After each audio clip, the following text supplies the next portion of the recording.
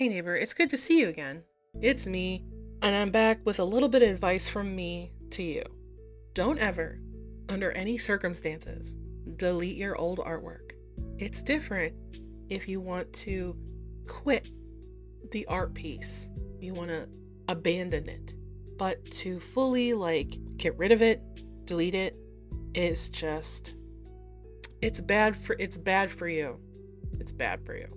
As a person who was traditional and moved to digital, I ripped out so many pages of my sketchbooks that you would not believe how little my sketchbooks have inside of them. I have a 200-page book that maybe has 15 pages in it because I've ripped all of them out, and it was just mostly me wasting paper and being upset with myself. So the thing is that deleting your work is effectively removing your journey, and the journey for the work is never ending. I've been doing art my whole life, and I do actually have an artwork from when I was a child that my parents laminated, and now I actually have it on my fridge. When you're like a teen and you start becoming your own person, and art tends to either stick with you or disappear from your hobbies, if you keep up, some of you were probably disgusted by your old art and want to never let it see the light of day. But what about you now? If you toss it or delete it, how are you going to remember it? How are you going to know that you improved? You have no proof you improved. And I'm going to tell you right now, not a single person is going to believe you if you just said you just started, because no, you didn't. No, you didn't. Because people love to see people's old artwork, because if you look at Loish's old artwork, oh my God, she was always good. But if you look at her artwork from the early 2000s, I'm talking I think she has artwork from 2002, and it's something. It's something. The you that was there before, try to think about you before, the artist you were beforehand. Now imagine you just finished this piece and you're like, oh my God, this is the best piece. I worked so hard on this. I worked 40 hours on this work. And then you now is that's trash. I'm going to throw it away. The old you would be hurt by that because you did so much work. And I know that people don't have an attachment to things, and that's totally fine if you have attachments to things.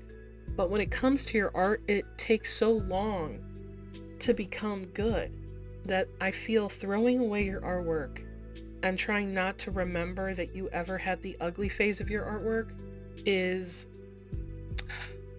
I feel like it creates a different person who is afraid that they made mistakes. And that's just, I feel like every artist needs a little bit of humbling when they've gotten too good, and most of the big artists, they keep all of their old art because they want to look back on it and look at it and see how good they've gotten. And I think everyone should keep it. Just keep your work.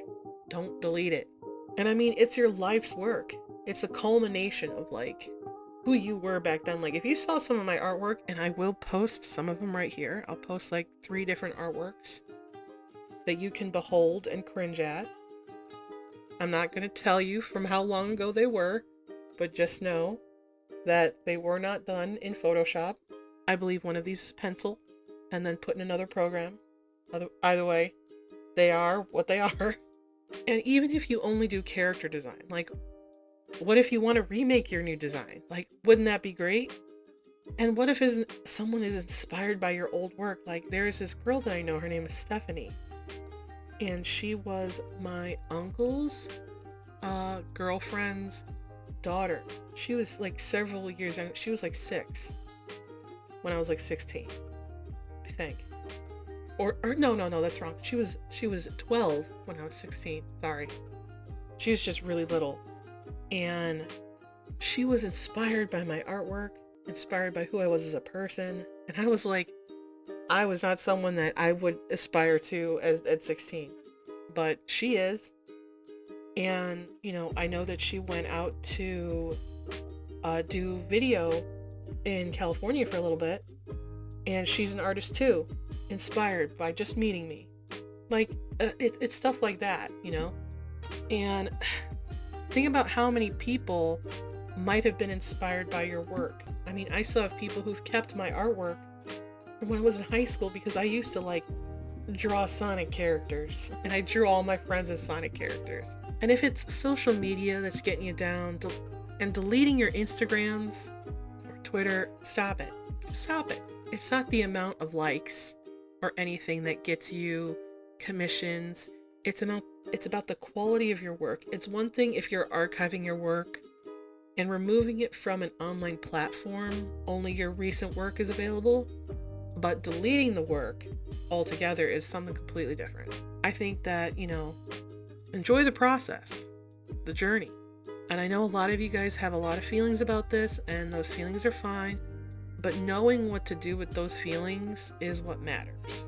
As artists, all of us are growing in our own ways, and I hope that you are respecting the former artists that you were, and as well as the new artist you are now.